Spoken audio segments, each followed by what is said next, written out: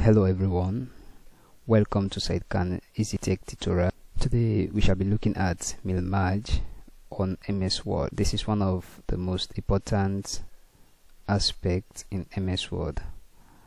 I know some people might find this interesting. If you find it interesting, please give a thumb and don't forget to subscribe. I outlined 3 basic steps on how to deal with Mailmerge.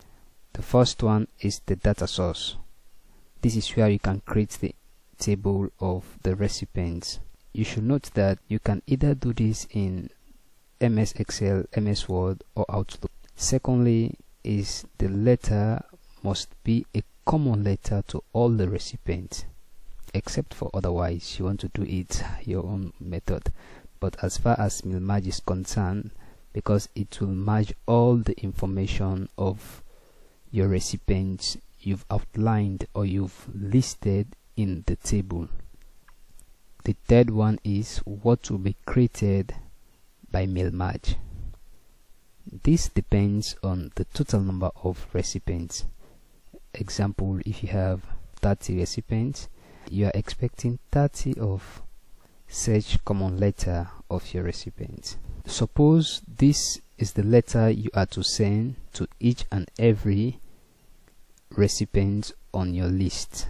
And how to go about this: you have the date, you have the heading of your letter, you have the body of your letter. This is just an example of format. You have your concluding statement and also your concluding salutation. We go to where we have created. As far as this video is concerned, I created my list on MS Excel. We have the first name, last name, address, city, email, contact. These are my field names. First of all, we look at mail tab here.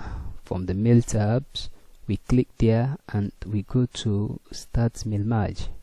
We drop down the arrow and we select step by step Mailmerge wizard. We select it and it will create another dialog table. The first one is asking us to select document type: letter, email, message, envelope, labels. We are preparing this information for letter, so the letter is selected. We have a guide here. This is the first step that we have taken. We go to the next, where you see this arrow, you select next starting document. So go to next, you can see step 2 of 6. It has 6 steps. So the step 2 of 6 is asking us use the current document. Okay, and this is our current document or the current page that we are. Then we go to the other aspect. It says step 3 of 6. Step 3 of 6 is asking us for the recipient. It says select recipient. The first one is asking us use an existing list. Yes, we have already existed list on MS Excel. And the other option is asking us to select from Outlook contact. You can do that as well, and also you have type a new list. If you have not yet done that in any of the search offices I named earlier, you can go to select recipient here and you can type new recipients you want to.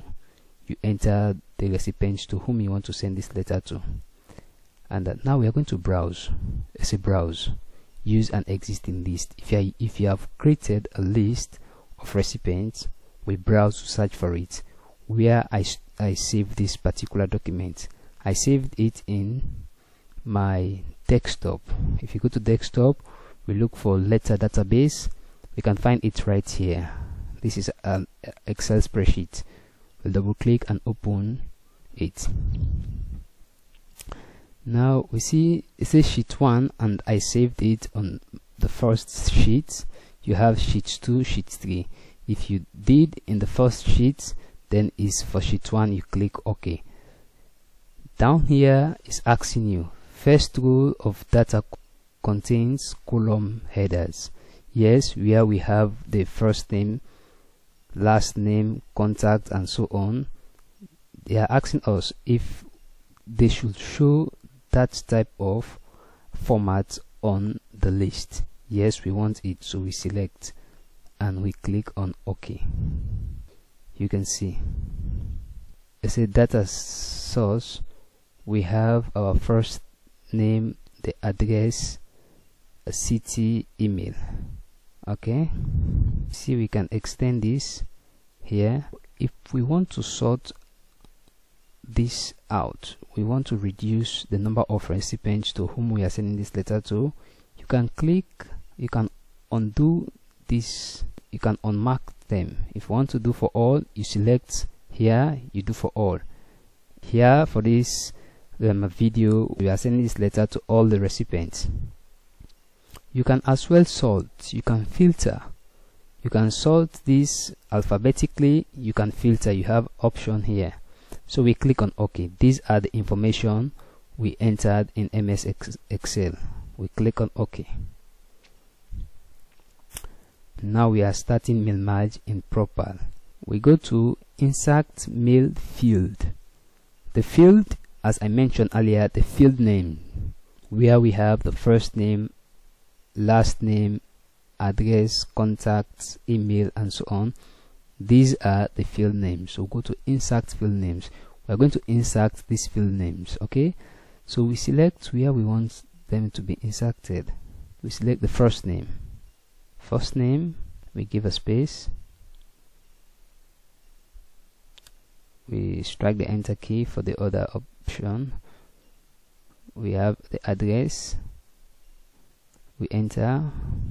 We have the city where the person is, and we have the person's email. Strike the enter key, and we have contact, the contact of that particular person. So here we can see dear Mr. stroke Mrs. We select the last name, dear Mr. stroke Mrs. Now we are done in inserting these field names. Here at this point, this particular side here is asking us to preview the results of what? Of what we've entered, of what we've labeled, the field names that I inserted here. Here we are asked to preview. You preview and see what it will look like. Now we have date, Usman, Kano, Abu Street, layout, Bo, the email of that person, and this is his contact, dear Mr. stroke Mrs. Kano. So this person is a male, so it's for Mr. Kano, and we go down and see. If you want to see the second one, third, fourth, fifth, we go to the next. We select here, we go forward, and if we want to see the first one, we as well go to the first. The first one is Saidu Kano, 65 King George Avenue, Freetown. This is the email of Saidu Kano and his phone number. So you look for the second, you look for the third, fourth, fifth, on to the last one. From there, we want all of these to come at once. All of these names, all of these letters to come in one fold. How to do this? If we are sending this letter, like this is an individual letter, if we want to make this letter and store them in our document, we can edit the individual document as we like. And that the second one is to print. If we want to print the document, we can go forth and print the document for each and every recipient, or for each. And the third one is to send via email, is to send through email. If we want to send through email, we select and send through email. Suppose we want to send this through email, or they are living far off. We select send through email, and we enter the subject line of this letter as letter of appreciation.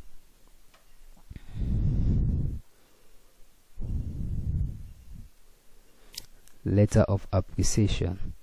Here also you have options, mail formats, if you want it to be as an attachment, a plain text, or MTML. Here we want it to be in this form, MTML, and we select it.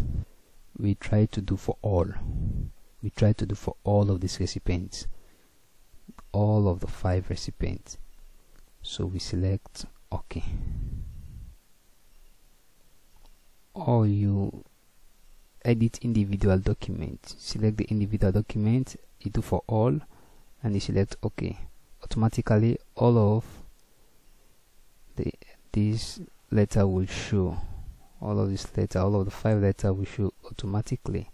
You've created for all the recipients the same letter. This is the first one, is Saidu Kanu, and thank you for subscribing to my YouTube channel. Regards, Saidu Kanu at Office Tutorial, Freetown, Sierra Leone. And you have on to the last person, there is Mohamed Kamara. In either form, you also try by sending it email. Unfortunately, I'm not connected to internet now, so thank you for watching this.